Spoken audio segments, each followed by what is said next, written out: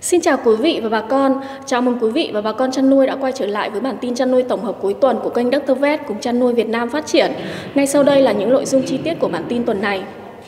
Thưa quý vị và bà con, trứng gà ta rẻ hơn trứng gà công nghiệp, chuyện lạ nhưng lại có thật. Theo báo Người Lao động đưa tin, chưa bao giờ trứng gà ta lại có giá rẻ hơn trứng gà công nghiệp vì một lý do bất ngờ.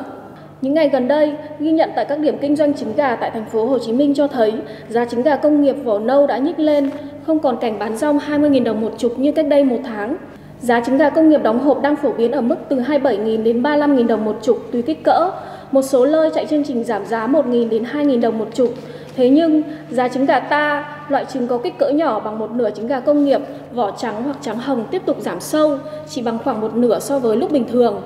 Tại một sạp trứng gia cầm bên trong chợ Tân Định, quận 1, thành phố Hồ Chí Minh, trong khi trứng gà công nghiệp có giá 33.000 đồng một chục, thì trứng gà ta chỉ 30.000 đồng một chục. Người bán cho biết chưa từng có hiện tượng này vì trước giờ giá trứng gà ta thường cao hơn trứng gà công nghiệp 3.000 đồng đến 4.000 đồng một chục vì hàng bị dội.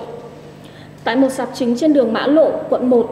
trứng gà ta cỡ nhỏ hơn giá 25.000 đồng một chục, trong khi trứng gà công nghiệp có hai loại 29.000 đồng một chục và 33.000 đồng một chục. Ở một điểm bán khác gần chợ Vạn Kiếp, đường Vạn Kiếp, quận Bình Thạnh, trứng gà ta chỉ 20.000 đồng một chục lên thu hút rất đông người ghé mua. Sạp hàng này đã bán trứng gà ta khoảng một tháng nay, mỗi ngày tiêu thụ hàng trăm quả. Người bán cho biết lý do trứng gà ta rẻ là vì vào mùa gà đẻ.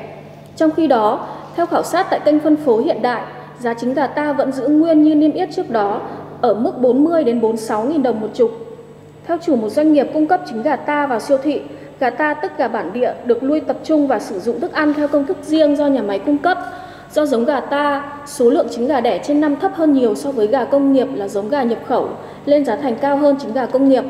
Theo tiến sĩ Nguyễn Quốc Đạt, Phó Chủ tịch Hội chăn nuôi Việt Nam, chưa bao giờ ngành chăn nuôi khó khăn như hiện nay khi tất cả các mặt hàng bán ra như heo, bò, gà đều dưới giá thành. Khối doanh nghiệp FDI cũng ngấm đòn thua lỗ. Nông dân chăn nuôi bị ảnh hưởng nhiều nhất vì giá thành sản xuất cao, do đó chỉ sau 2 năm, số hộ chăn nuôi từ 4 triệu đã xuống còn 2 triệu. Bản tin tiếp theo, thị trường trâu bò ế ẩm, người chăn nuôi gặp khó. Chợ trâu bò Nghiêm Loan Bắc Cạn là một trong những khu chợ đầu mối buôn bán trâu bò lớn nhất miền Bắc, họp 2 phiên mỗi tháng. Tuy nhiên, theo quan sát và nắm tình hình, được biết so với thời điểm đỉnh cao, mỗi phiên chợ có 1.500 đến 2.000 con trâu bò được người dân đem đến đây bán, vì thế chợ luôn tấp nập người mua kẻ bán. 2 năm trở lại đây, kể từ khi dịch Covid-19 diễn ra, khu chợ này trở lên vắng vẻ, lượng giao dịch chỉ đạt khoảng 800 đến 1.000 con mỗi phiên. Nguyên nhân là thị trường tiêu thụ chính Trung Quốc vẫn đóng cửa, trâu bò không xuất đi được. Giá trâu bò hơi từ 100.000 đến 110.000 đồng một kg, nay giảm xuống chỉ còn 60 đến 70.000 đồng một kg. Trong khi giá trâu bò bán ra giảm mạnh, giá thức ăn chăn nuôi lại tăng cao khiến nhiều hộ dân đành chấp nhận bán với giá rẻ để thu hồi vốn. Xã hiện có trên 2.000 con trâu bò, nhưng so với thời điểm này năm ngoái, số lượng giảm tới 30%. Người dân đã không còn mặn mà với chăn nuôi trâu bò, nên tìm cách chuyển đổi diện tích trồng cỏ sang cây màu khác, nhất là những hộ chăn nuôi vỗ béo đã thu hẹp quy mô. Theo khuyến cáo của ngành nông nghiệp tỉnh, người chăn nuôi trâu bò cần tiếp tục theo dõi thị trường để có kế hoạch chăn nuôi phù hợp, không giảm đàn ồ ạt khiến nguồn cung bị đứt gãy. Khi thị trường phục hồi sẽ không có để bán, tập trung phòng chống dịch cho tốt để không bị thiệt hại do dịch bệnh,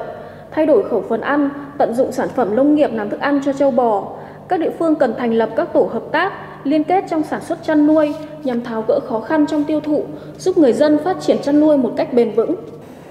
Thưa quý vị và bà con, thức ăn chăn nuôi tăng giá, kiến nghị Thủ tướng xem xét ngay việc giải cứu người chăn nuôi. Đó là khẳng định của tiến sĩ Lê Đăng Doanh, nguyên Viện trưởng Viện Quản lý Kinh tế Trung ương trong bối cảnh người chăn nuôi đang điêu đứng vì thua lỗ.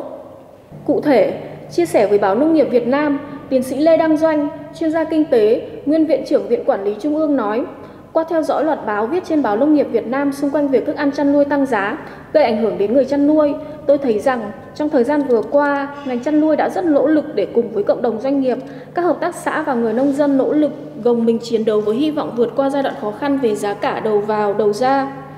Tuy nhiên, nếu chỉ riêng ngành chăn nuôi hay Bộ Nông nghiệp Phát triển Nông thôn, cộng đồng doanh nghiệp và người nông dân chiến đấu thôi thì không đủ, cần sự lên tiếng vào cuộc mạnh mẽ của các hiệp hội Bộ Tài chính, các đại biểu Quốc hội, các địa phương để đề xuất kiến nghị đến Thủ tướng Chính phủ và Quốc hội xem xét giải quyết. Chúng ta biết rằng, nguyên nhân chính dẫn đến ngành chăn nuôi lao đao trong thời gian vừa qua là do tác động của dịch bệnh Covid-19, xung đột Nga-Ukraine làm đứt gãy chuỗi cung ứng nguyên liệu, chi phí logistics tăng cao, lạm phát và đặc biệt giá nguyên liệu đầu vào sản xuất thức ăn chăn nuôi, thủy sản tăng cao kỷ lục và không ổn định.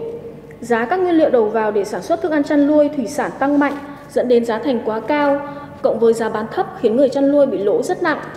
Theo tôi được biết thì mới đây, Hiệp hội Thức ăn chăn nuôi Việt Nam, Hiệp hội Chế biến và Xuất khẩu Thủy sản Việt Nam và cộng đồng các doanh nghiệp đã có văn bản gửi Thủ tướng Chính phủ và các Bộ Tài chính, Bộ Nông nghiệp Phát triển Nông thôn, Văn phòng Chính phủ về việc kiến nghị giảm thuế nhập khẩu khô đậu tương từ 2% xuống 0% để hỗ trợ ngành sản xuất thức ăn chăn nuôi, thủy sản nói riêng và cộng đồng doanh nghiệp, hợp tác xã, người nông dân trong lĩnh vực này nói chung.